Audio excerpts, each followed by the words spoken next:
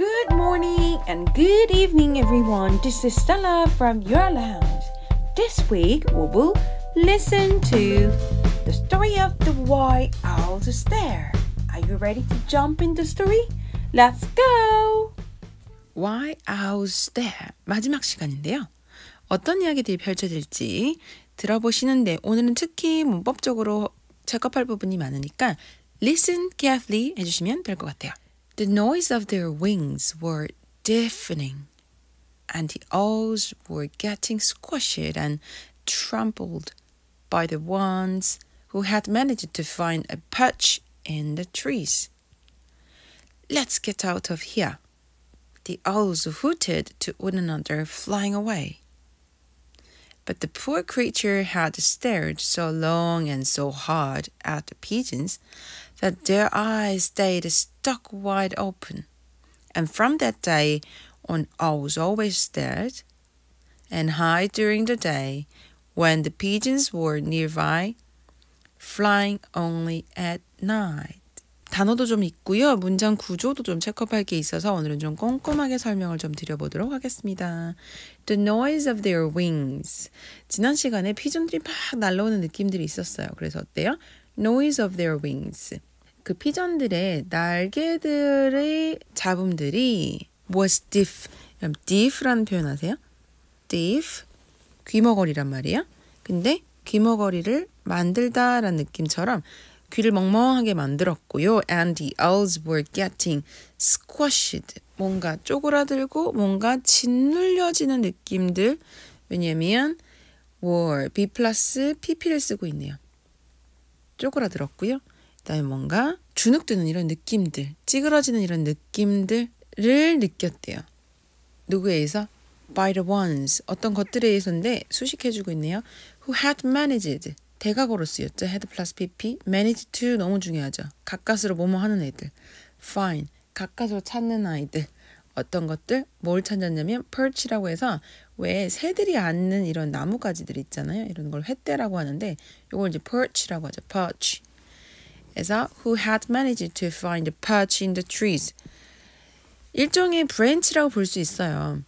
나무에 어떤 앉을 만한 가지를 가까스로 찾는 그 녀석들이니까 피전들에 의해서 뭔가 짓눌림을 당했고 심적으로 뭔가 쪼그라드는 느낌을 올빼미들은 느꼈대요. 특히 어떨 때? The noise of their wings. 그 비둘기들의 날갯짓 소리에 귀가 먹을 것 같은 이런 느낌인 상황. 아, 감 오세요? 얼마나 비둘기들이 떼들이 많이 온 건지. Let's get out of here. 야, 여기서 나가자. The owls hooted to one another. hoot, 아시죠? owls가 하는 소리, 후후, 부엉부엉 소리, hoot라고 보면 되겠어요. 서로에게 부엉부엉 하는 거였나 봐요. 어떻게? Flying away, 멀리 날아가면서. 이 분상은 언젠가 조만간 문법으로 설명해 드릴 거니까 계속 기억해 두시고요. But the poor creature. 근데 뭐가 문제였냐면 이번에 어때요? 지금 쫓겨나는 느낌이라 요 owl들을 the poor creature라고 했어요. had stared. stared면 이렇게 째려보는 건데 아니면 이렇게 눈을 동그랗게 뜨는 약간 그런 양상이에요. 여기서는 stared at the pigeons. 근데 그 불쌍한 생명체, 우리 불쌍한 부엉이가 stared at 째려봤나 봐요. 얼마나? So long and so hard. So long and so hard. So long and so hard. That so long that so that 구문이었어요. 너무 오랫동안 그리고 열심히 째려봐서 their eyes stayed. 그들의 아이가 어떻게 됐냐면 stuck wide open. 기억나세요? wide open. 뭔가 휘둥그레진 느낌이었어요. 아, 그래서 그들의 눈이 계속 유지가 됐나 봐요. 어떻게? wide open인 상태로 딱 고정된 거예요. And from that day, 어떤 데이냐면 on owls always stared.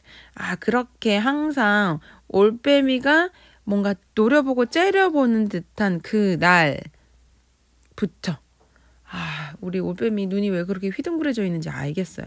그날부터 어떻게 했대요? The poor creature had stared and had hide. 이렇게 연결됩니다. And hide, 숨었대요. 언제? During the day. 낮에는. When 어떤 낮이냐? when the pigeons were nearby. 아, 비둘기가 곁에 있을 때는, 근처에 있을 때는. 그래서 어떤 사건이 일어났냐면 flying only at night. 밤에만 날게 되었대요. 아, 우리 올빼미들이 왜 밤에 부엉부엉, 후투후투 하는지, 그리고 왜 이렇게 눈이 동그래졌는지에 대한 이 우화였네요. 자, 오늘 단어들과 구문들이 있어서 함께 계속 확인해 보도록 하죠. The noise가 어떻게 했대요? deafen 했대요. 귀를 멍멍하게 만들었고, be squashed and be trembled. 뭔가 찌그러지는 듯한 느낌, 뭔가 위협을 당하는 듯한 느낌, 그런 느낌이었고요. 그 다음에 managed to, 가까스로 뭐뭐 하려 했죠. had managed to find, 뭐냐면 perch, 횟대라고 해서 새들이 앉는 이런 대 같은 것들 얘기하고 있네요. wows는 hooted라는 표현들 기억해 두시면 좋겠고요. 그 다음에 poor creature가 보세요. poor creature 주어, had stared 동사, stared가 자동사인 관계로 at과 함께 쓰였고요. stared 했고 and hide. 여기 또 다른 동사 등장하네요. 동사 첫 번째, 동사 두 번째. hide, hide, hid 이렇게 들어오는 거네요. hid 이렇게 해서 poor creature가 had stared and hid. 여기서 보면 and는요. 자 보세요. so long and so hard that, so that 구문이었죠. wide open, 휘둥그레진 느낌이죠.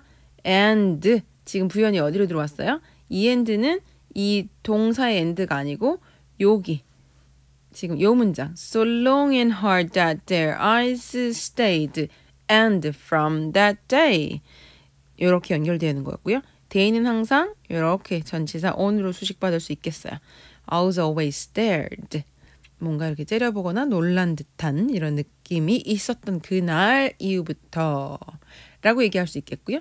그다음에 아까 말한 것처럼 during the day, 낮에, 어떤 낮에?